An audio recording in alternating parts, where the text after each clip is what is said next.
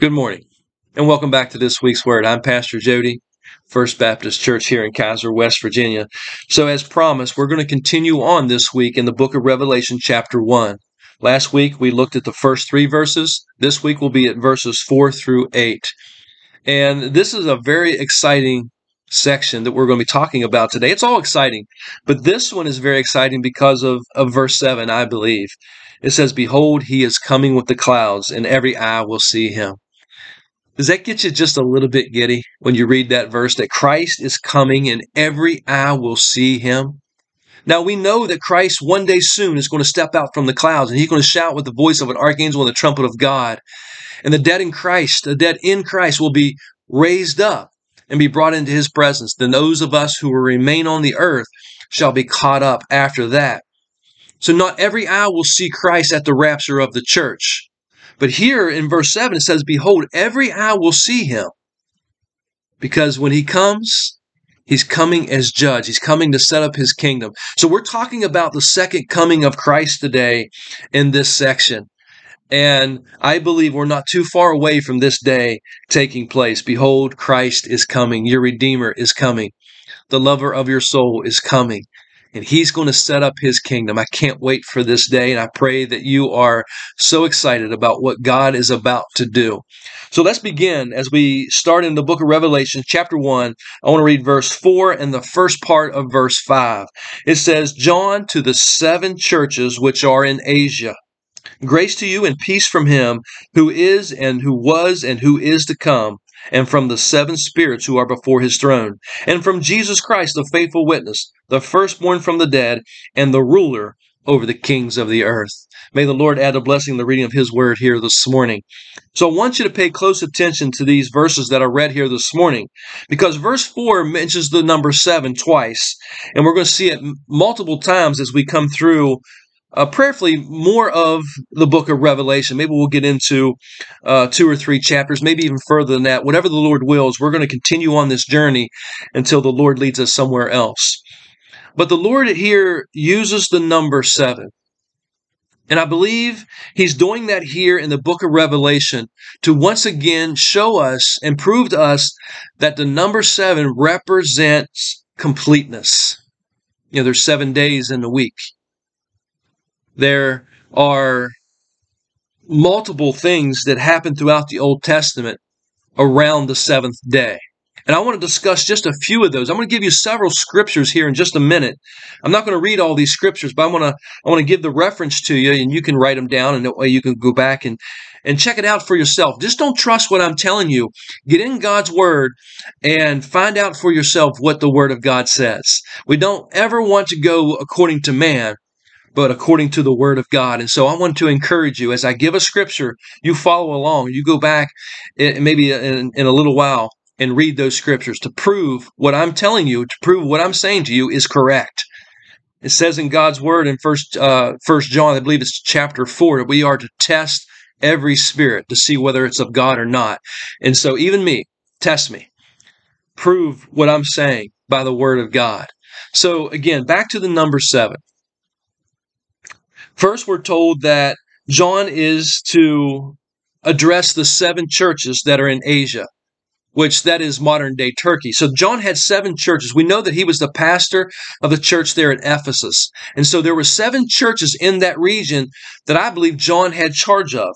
And now the Lord is telling him to write letters to these 7 churches. And chapter 2 and chapter 3 is the proof of those letters. And maybe we'll talk about that in a few weeks. So John's instructed to address the 7 churches. And also we're told that there are 7 spirits who are before his throne. Again, God is using the number 7. And John is putting this to paper to show us that it represents completeness. You know, I think we're going to see that number 7 all throughout the book of Revelation. And I think we're going to see it because it's the last book of the Bible. And it's going to show us that it is the complete story of things that will take place. So I just want to give you a few examples from the number 7. As I said, you know, there are 7 days in a week. God used that number 7 to show the completeness of many different things. So if you think about the Old Testament, you'll see that the Sabbath, circumcision, and worship all hinged all around the seventh day. These things all took place on the seventh day. In Joshua chapter 6, we see that the children of Israel were instructed to march around the city of Jericho 7 times. And you know what happened the seventh time as they marched around and they blew their trumpets? The walls of the city fell, and they were able to go in and take the city. In 2 Kings chapter 5, we see a great warrior by the name of Naaman. And he was stricken with leprosy. And leprosy was a death sentence. He would be cast away from people, and he would live out the rest of his days alone. And so Naaman was in dire need of a healing. So he was instructed to go and wash 7 times in the Jordan. And if he would be faithful to the word of God and bathe himself in the Jordan seven times, he would be healed of his leprosy. Guess what? Naaman bathed himself in the Jordan 7 times, and upon that 7th time, he was healed of his leprosy. In Genesis chapter 41, we see in the days of Joseph, when he was a slave there in Egypt, God told him that there would be 7 years of plenty, followed by 7 years of famine. Because Joseph obeyed the word of the Lord, and he knew that there would be 7 years of plenty, he stored up all the storehouses there in Egypt. And when those 7 years of famine came, he was able to provide not only for the king's house, but for all the people in the land, even his own family. So again, God uses that number 7. In Daniel chapter 4, we see Daniel and Nebuchadnezzar, King Nebuchadnezzar, having a very close relationship. And God given Nebuchadnezzar these dreams. And the last dream that Daniel had to interpret for King Nebuchadnezzar was that he was going to be driven mad. He was going to go insane. But on the 7th year, he would be restored. And as Nebuchadnezzar was up one night looking over the kingdom, pride entered his heart. And he said, "Look at this city that I have built." He gave no glory to God. At that moment, he lost his mind. He was driven completely mad. He went out into the field, and he lived out in the field until he looked like an animal. His hair grew out long, his fingernails and toenails got really long, and he began to resemble a beast. And he ate the grass in the field. That was his food. And so he was acting kind of like a cow. But on that 7th year, God restores him. Again, the number 7. God brings completeness. In Matthew chapter 13, the Lord Jesus Christ himself gives us 7 different parables that we might be encouraged and see how we are to live our lives. In the gospel, Matthew, Mark, Luke, and John, we have the complete story of the cross of Jesus Christ. And as we read those 4 different gospels, we get the 7 sayings of Jesus Christ. Christ spoke 7 times from the cross. 7 different times Christ spoke from the cross. The last thing that he spoke from the cross, it is finished. The 7th thing he spoke, it is finished. The completeness of the cross.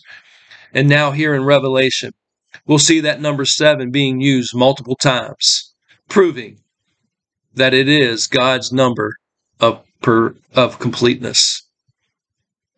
So the book of Revelation is the last book of the Bible, and all things will be completed by Jesus Christ, who is that faithful witness, as it says at the end of verse 4. I'm sorry, the beginning of verse 5. He's that faithful witness, the firstborn from the dead, the ruler over the kings of the earth. Let's go on and read the second part of verse 5 and verse 6. It says, "To him who loved us and washed us from our sins in his own blood, and has made us kings and priests to his God and Father, to him be glory and dominion forever and ever. Amen." What an awesome couple of verses this is. We're redeemed by no one other than Jesus Christ. He washed us by his blood and brought us into the family of God. Listen to Romans chapter 8. I want to read verse 16 and 17. It says this in verse 16, "The Spirit himself bears witness with our spirit that we are children of God. And if children, then heirs, heirs of God and joint heirs with Christ, if indeed we suffer with him, that we may also be glorified together. 1 Peter chapter 2, verse 9 says, but you are a chosen generation, a royal priesthood, a holy nation, his own special people, that you may proclaim the praises of him who called you out of darkness and into his marvelous light.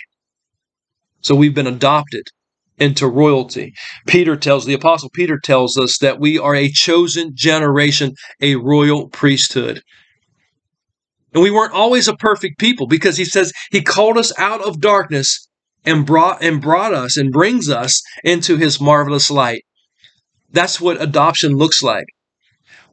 Somebody who takes a child from potentially a bad situation and brings them into a much better situation. That's what God has done for us. We were born into this dark and dying world, but through salvation, through the bloodshed of Jesus Christ, we're brought into his presence. That's what it says here, to him who loved us and washed us from our sins in his own blood. Christ has cleansed us through the blood of his Son and our Savior, Jesus Christ. Have you given him glory lately? Have you praised the name of your Savior? Have you thanked God the Father for sending forth his Son? That the penalty for our sins was paid for, and he has made us clean. If we confess our sins, 1 John 1:9, if we confess our sins, he's faithful, he's just to forgive us of our sins and cleanse us from all unrighteousness. This is what the Lord has done for us. We are royalty. We're a part of the family of God as believers. And we have a hope. And it's found in verse 7. It says, behold, he is coming with clouds, and every eye will see him, even they who pierced him. And all the tribes of the earth will mourn because of him. Even so, amen. Revelation chapter 1, verse 7 says, behold, he is coming. And not only that he's coming, this is the second coming of Christ, but every eye will see him this time. You see, not every eye will see him when he steps out from the clouds. When he comes for his bride, when he comes for his church, not every eye will see him. Only those that belong to Christ. Only those that have their lamps full of oil and their wicks are trimmed. These represent the true church of God. Only they will be the ones who see him at that time. But when Christ comes to earth, all the earth will see him.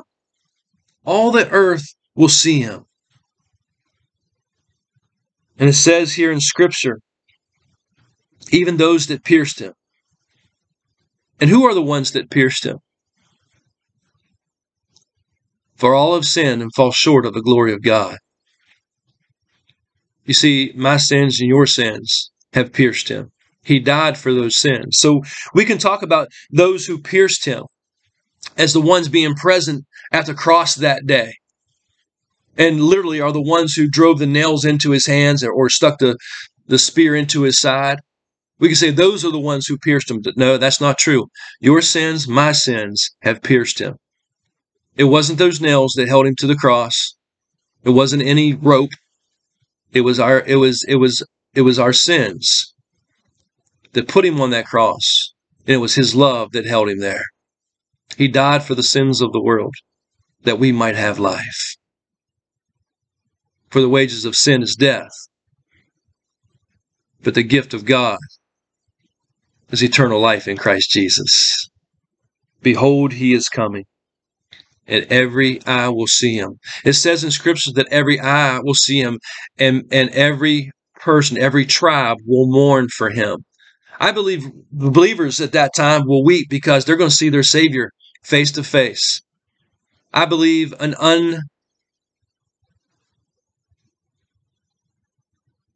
unconvinced world, non-believers will mourn because they missed their opportunity.